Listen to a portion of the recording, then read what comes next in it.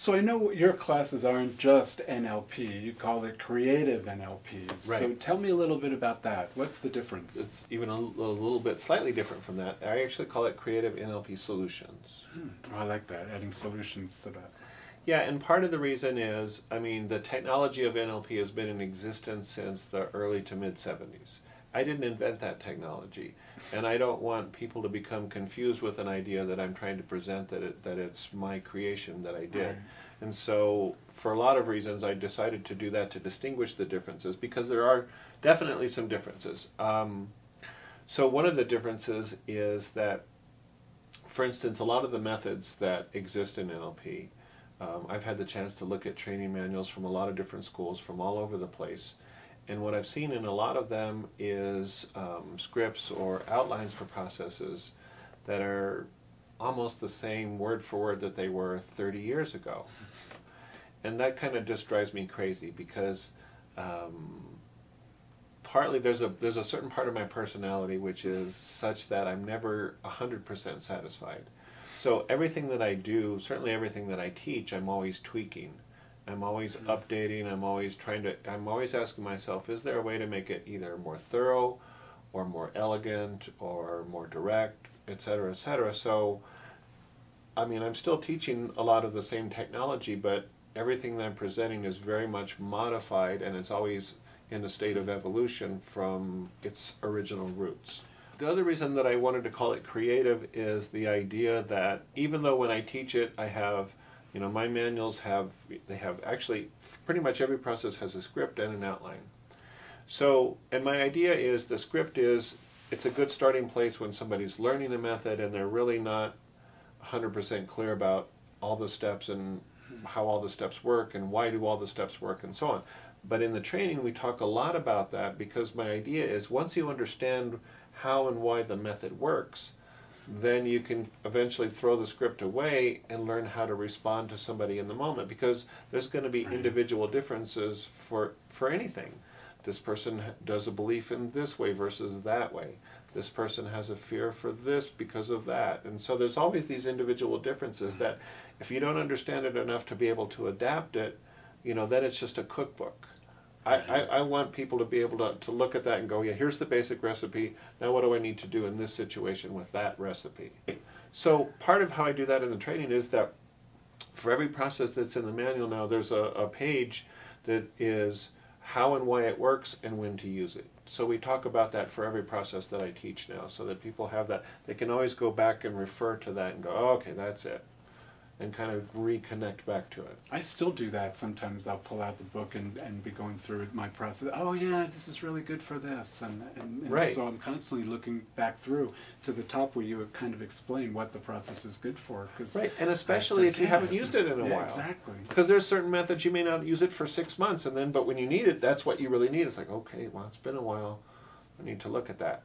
So yeah, even more than what's that little paragraph at the top of a script, now there's a whole, it's usually a page, sometimes a page and a half that's at the end of it, that is that's very in depth of how it works, why it works, and when to use it. And I know for students that was always the big thing. Big question. The big question is, how do I know when to use this, and how do I know when to use that, Right, so and that's why I started. helpful. That's why I began to incorporate that into the manuals. What about, I know that one thing that seemed really creative about your NLP class to me is that you started using some some inductions, which I know in normal NLP, or normal, whatever that means, in other NLP, they don't really use inductions. It's just about, Well, okay, they close don't your eyes. typically do that. I mean, some of them incorporate more Ericksonian, you know, trance work, and we do that as well.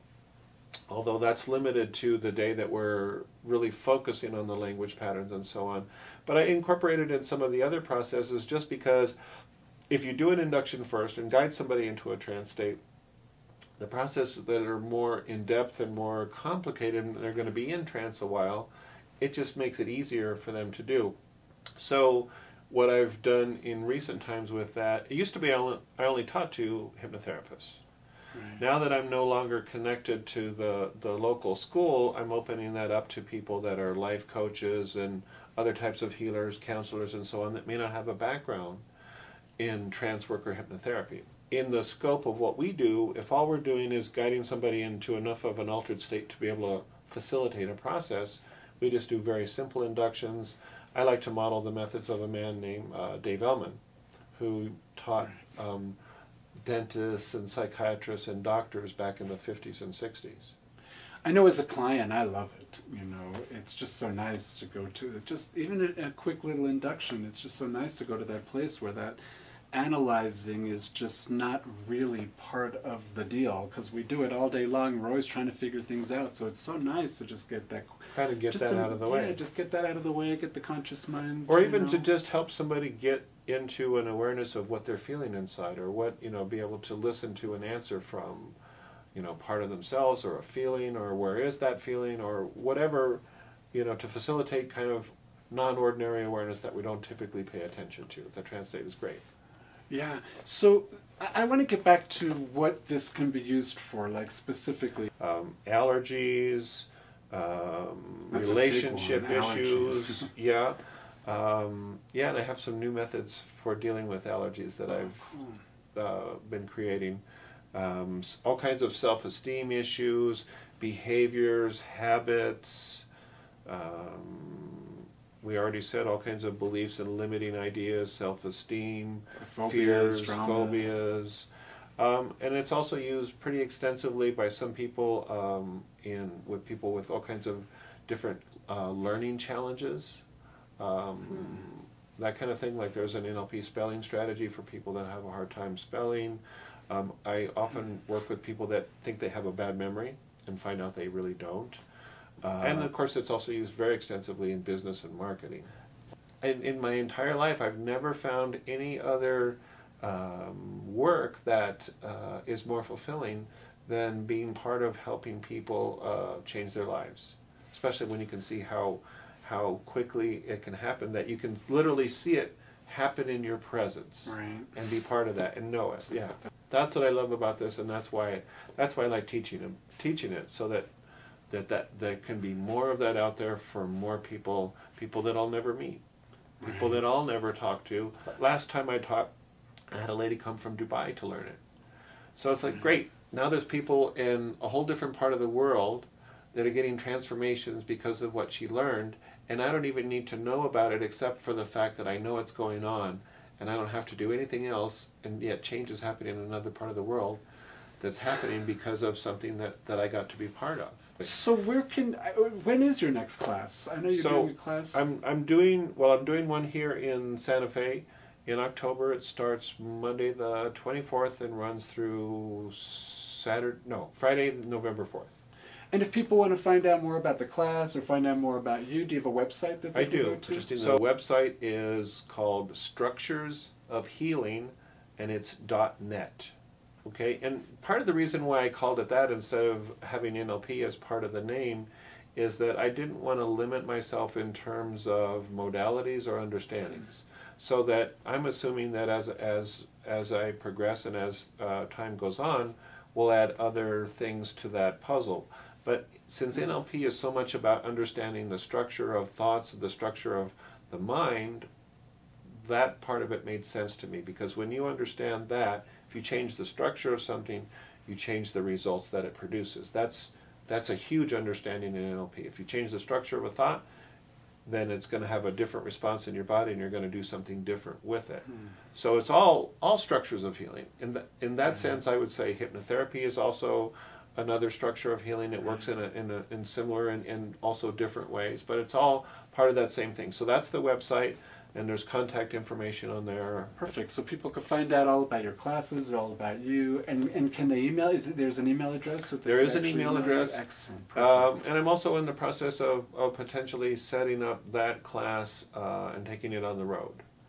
So I'm looking at taking it to other cities, maybe San Diego, maybe San Francisco, or Dallas, or Austin, or different cities as well. Because that's another thing that I've always wanted to do, is travel and do it in other places. So I meet a whole different group of people that they don't have to, expend such an effort to come to me, and then I get to be in a new place, and so we're working on that as well. And are these classes certification classes? Like, do people get certified? It depends on what they want to do. So thank you for asking that. So there's two classes right now. There's for people who have no background at all in this kind of work.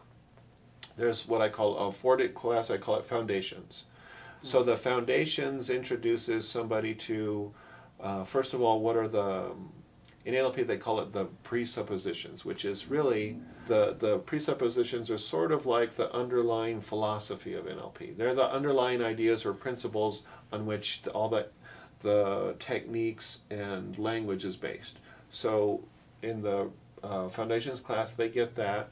And then we learn basic stuff like rapport and ecology and how to know when is a change useful to make or not useful to make, and how to know the difference, and how to help people access resourceful states and anchor them, and some basic change processes.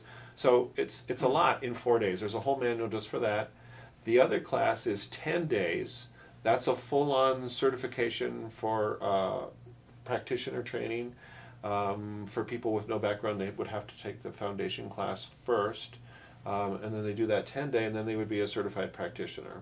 So once they're certified, they can do these sessions with their friends. This could be like a whole new career for them in 10 days. It could be, right? Now, I mean, people would need to check out in their states. Are there restrictions and so on?